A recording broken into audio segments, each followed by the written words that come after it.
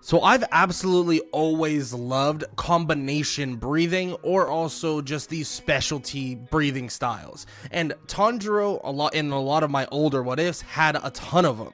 We used to do kind of like God of Destruction breathing, light breathing, all the breathing styles you could possibly think of. I did something of that assortment. Now, with that said, we are here with a brand new what if, and that is, what if Tanjiro had storm breathing? And of course, I know that there are things about breathing styles that aren't necessarily true in canon that I will be talking about in this version, but nonetheless, I hope you guys still enjoy the video. But before I even get into that, I want to say a couple things. First off, I have a Discord. The Discord is dead as heck, and please go revive it. Go in the description below, join the Discord if you want to come check it out. You can leave suggestions and stuff like that, so it's so much easier down there. On top of that, check the link in the description for a clothing store that I'm actually partnered with called Anime Royalty Apparel. And yeah, it's a brand new clothing store, all inspired by anime, from Demon Slayer, My Hero Academia to JJK. It doesn't actually have images from the anime, but it has quotes or like different things inspired by that said anime, depending on what anime you like. Yeah, I just wanted to quickly say that before we get into the what if. But now, with all that said, let's get into this idea of Tanjiro having storm breathing. So, for starters, obviously things are going to go exactly the same all the way leading up until he meets Urokodaki.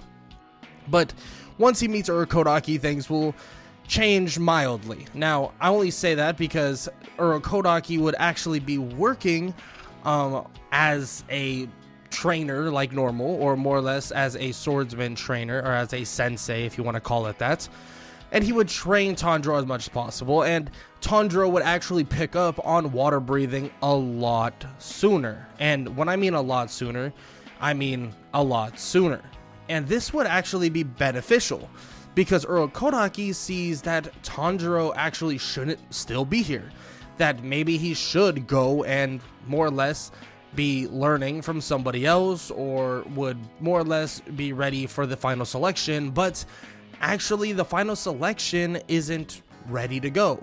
It's actually not the time for him to actually go and take on the final selection, so he can't necessarily even do that. So what does Urokodaki decide to do? He actually decides to do something far different than in canon, and that's actually send Tanjiro off to meet somebody a little bit earlier, and that would be Zenitsu. Yeah, and you might be wondering, why would he be meeting Zenitsu specifically? But that's actually not the point. He'd be sent there to actually meet the thunder-breathing Hashira, or the former thunder-breathing Hashira, the retired thunder-breathing Hashira, and he would be there to actually learn about thunder breathing. Now, Kyujima, which I believe that's how you say it, you can roast me in the comment section below if I said that wrong, but Kyujima more or less would see Tanjiro as a pretty damn good student, and the reason for that is because he's very receptive, and he would also enjoy being around Zenitsu, who is an absolute freak of psychopath that, you know, we know Zenitsu to be. But we know that Zenitsu will always train, and he tries to sharpen his skills in that very first form as much as possible, the form we know as Thunder, Clap, and Flash.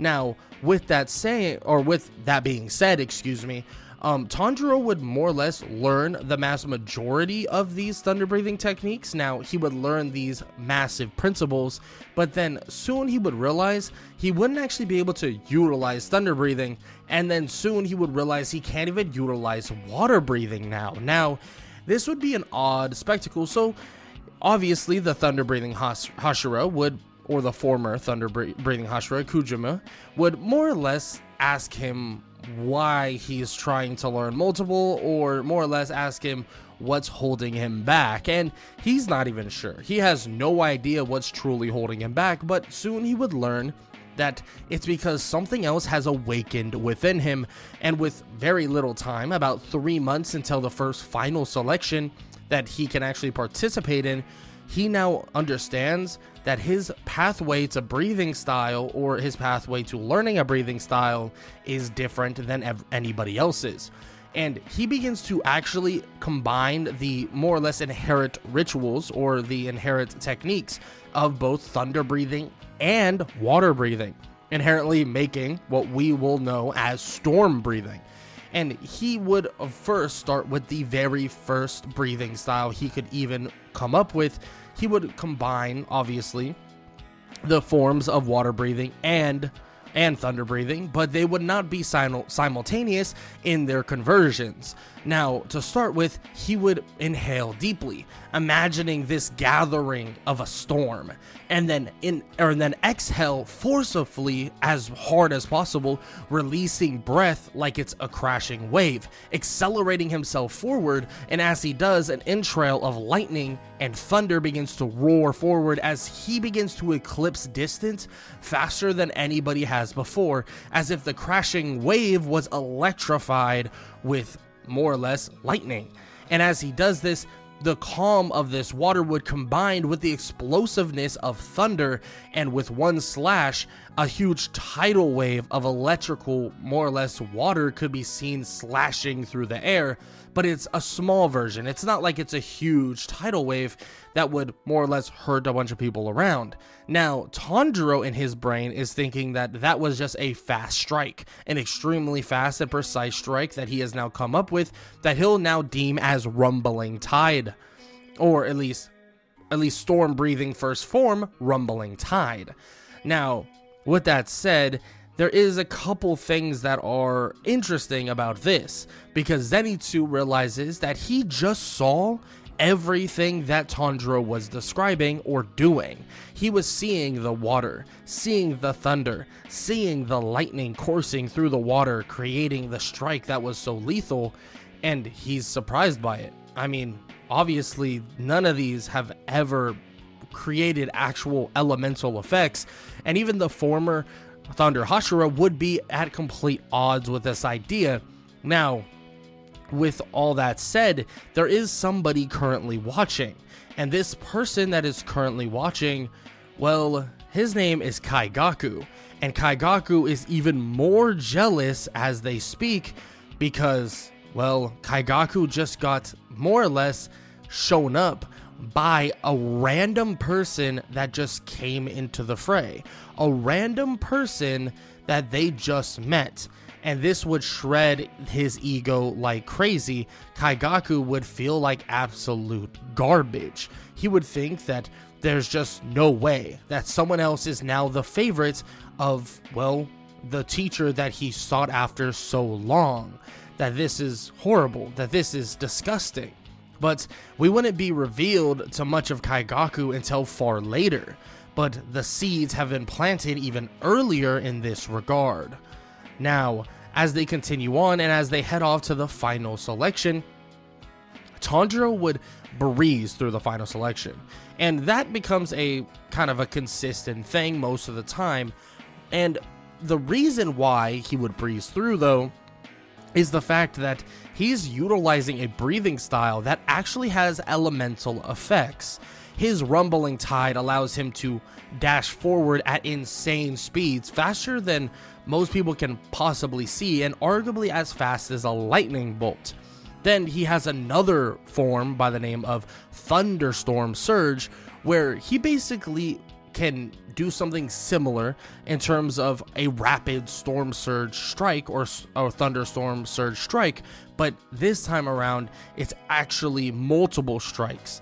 These strikes would be just surged with thunderous energy, and it would be absolutely catastrophic for the area around. So he tries his best not to, destroy everything. But the demons would be terrified by this. I mean, they would think that maybe this guy is some sort of part demon. Maybe this guy is actually part demon and somehow has a blood demon art. But they would learn quickly that he is just a human, just a demon slayer that has now evolved even further beyond. And yes, that does sound like some Dragon Ball Z stuff, but of course we're talking about elemental breathing styles now, like true elemental breathing styles now. So I guess you could make the, suggestion that it is kind of, Dragon Ball Z like at this point, because we're talking about some outlandish powers. Now, you may be wondering, I mean, how does this really affect everything that comes and goes? And storm breathing would be absolutely the strongest breathing style out there. Now, you might be like, well, that doesn't make sense. I mean, we know that sun breathing is the most lethal. I mean, it was literally the breathing style that every other breathing style was made from, and I agree. But in this canon of Demon Slayer, he combines the art of water and thunder, creating something that was even more lethal because it actually appears in real life. In sun breathing, there is no actual flames. You're not actually, having the sun come down and fight with you. But in this regard, he could actually utilize the water and the lightning to either more or less surge through the area to kill demons quickly, stun demons with the electrical current, or stuff like more or less just making a giant cloud of thunder and lightning to actually fight with him. And this might sound insane, but that is the truth in this regard of Tanjiro. So in the early stages of Tanjiro, this would be absolutely easy. Very, very easy, especially if he learns how to actually control lightning at will. I mean, this puts him on a totally different stage. We know that the demons are extremely fast, but lightning is super, super fast. We're talking on the levels of, well, Mach 500 to Mach 5000, and this would make it so he's basically able to strike down demons from a distance or surge through with a lightning plus water or storm like blade and slice through the necks of any demon he comes across with such absolute force that raw strength isn't needed to slice through their necks. Now, you might be wondering, okay, so how does this fare against the Swamp Demon? He easily will defeat the Swamp Demon with his intense and insane speed, and the only time that he'll even basically hesitate is when he finally encounters Muzan. Because, well, when he does encounter him though, Muzan would see the power that this kid holds, because out of nowhere, there would be a very, very odd predicament, because the area around him would begin surging with electricity and the clouds begin to funnel in as if they're crackling, ready to spark. Muzan realizes that this is his time to head out because he doesn't want to turn into, or want this to turn into, some sort of, brawl, so he more or less just avoids it. And that's just kind of a Muzan thing to do. But Muzan would leave, and would leave a parting gift, so Tanjiro would still have to face down two demons that are of relatively strong strength. But here's the thing. These demons took on a Tanjiro originally, and still lost, of course with the help of Yushiro, Lady Tamayao, and Nezuko. But they're taking on a Tanjiro that has now all the abilities to not only slow down demons, but also paralyze them entirely with electricity and thunder breathing, or at least a partial part of thunder breathing. And his speed is so insane that he'd be able to more or less just blitz through every single person or the two demons that are there. On top of that, he continues to evolve his thunder, or his more or less storm breathing type of style, which allows him to interact with other elements too, because you have something like lightning and you have something like water, but with the storm and the clouds and so on, you also have mist, which would allow him to more or less just shoot up a cloud of mist that would basically cover the area, and Tanjiro would be really the only person that can see through this veil, and allow him to easily get the jump on a massive amounts of demons, or obscure their vision to the point where others can set up hits that are insane. On top of that, he has the ability to actually make small whirlwinds, a whirlwind that makes a circular motion where he sprints around, slicing through the air, basically sending these slashes through said air, but also basically funneling everybody into the eye of the storm, And this would be another form of setting up his quote-unquote teammates, but more like setting up his quote-unquote demon slayers. Now, with all that said, his journey with Zenitsu would be actually different, because he would know Zenitsu this entire time and arguably would probably be around him actually more. So they might go off on their go off together earlier on. But for continuity's sake, let's say he still meets up with Zenitsu, at least heading toward the mansion, but Zenitsu would listen a little bit better, and he would slap him in the head telling him, hey, like, focus up and let's go. That it's time to get to work, because this is our damn job and we need to understand that. And, you know, he would give the lecture of leaving the girl alone, and Zenitsu would be crying and stuff like that. Now, the interaction with Inosuke would be very, very similar. Maybe Inosuke would even be more kind of motivated to actually take on Tanjiro because of these insane abilities. Because he would think to himself, oh, well, I mean, I'm a boar, or at least I have beast breathing, so I should be able to, you know, summon beasts or something like that. But of course, he can't necessarily do that. But still, Tanjiro would find it a little bit amusing. And you might be wondering, why am I not talking about Kyogai? Why am I not talking about these other demons? Well, these other demons would get washed. I mean, Kyogai would be the closest thing to actually give them a challenge. But like I said, the speed that Tanjiro would be put at, and, well, we'll talk about how thunder breathing has affected Tanjiro overall, but I will talk about that a little bit later in the video. And Kyogai's fight would be a relatively simple one, because he's able to dash so quickly using even his first form, Rumbling Tide. Now, as we continue on throughout the story, and like I said before, this was going to be a little bit different, unless I didn't reference that. If I didn't reference that, I'm referencing it now. This will be a little bit of a different story. I might not even eclipse every single aspect of it, because this is more of like a fantasy world type of story in this regard. Now, their journey up into Mount Natagomo would be something that is pretty basic. And only reason why I say that is because a lot of these demons won't be as strong as a Tanjiro and Zenitsu.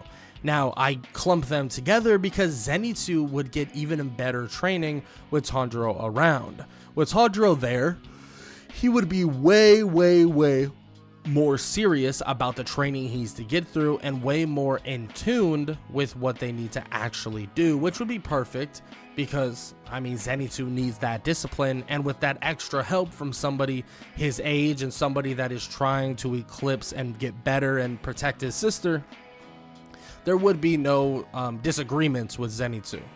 Now, Rui would be the quote-unquote challenge in this regard, and you might be wondering why I say quote-unquote, and that's because of a speed gap, and a speed gap that is absolutely massive.